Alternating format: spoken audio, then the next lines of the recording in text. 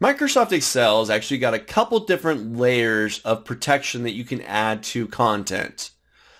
Earlier, we took a look at protecting cells within a worksheet. A couple of steps you got to go through. Now, I want to show off how you can protect an entire workbook.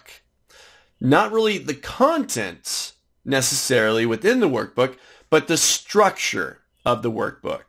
I want you to think about this. Inside of this example file that I have open in front of you, I've got this worksheet called the watch window. And on this worksheet, I've got a cell B2, has a simple little formula in it, nothing big, but this formula references another worksheet. It references it by its name, formula auditing, right there. Well, what happens if somebody renames that worksheet or deletes that worksheet? What if you had multiple formulas that reference multiple worksheets, and now you got people that are messing all around with the worksheets, their names, they're deleting them, and now what happens to your formulas?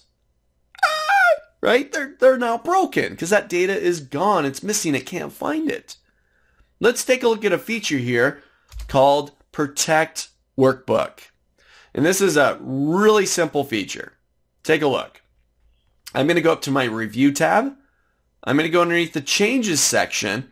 And just to the right of Protect Sheet, you got Protect Workbook. I'll give that a click. Now, inside of 2013, 2016, you've got a single option, Structure. If you're in 2010 of Excel or earlier, you've also got Windows. It's the lesser of the two. It's the lesser used option. I'm in 2013, so it's not an option for me here. Now, I'm going to keep Structure turned on. I'll put in a password. Just for demonstration, I'll use password as my password. I'll hit OK. Ask me to confirm the password. Make sure you don't lose this. Caution, if you lose or forget the password, it cannot be recovered. I'll hit OK. And I've now protected the workbook structure. Now, what did it do? Didn't look like it did very much, right? Remember, this is the workbook. Take a look. Now, typically, if I come down to a worksheet tab, if I want to rename this, I'll give it a double click. Click, click. Oh, hey, workbook protected. Cannot be changed. If I right click on a tab, what I could used to do was add worksheets, delete worksheets, rename worksheets, move worksheets. I can't do any of that now. I'm now protecting the structure of the workbook itself. This will ensure that people aren't renaming and deleting stuff that I need within this workbook.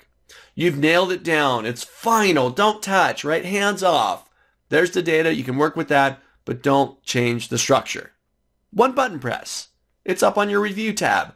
Protect the workbook, and you're golden. That's simple. Now, if you want to reverse the process, right? I want to be able to get back in there and add new worksheets or rename stuff and modify formulas. Well, great, no problem. As long as you have the password. Back to Review. I'll click on Protect Workbook. Got to have the password. Drop that back in there. I'm now unprotected the workbook. If I right click a tab, I can now do all of those standard operations.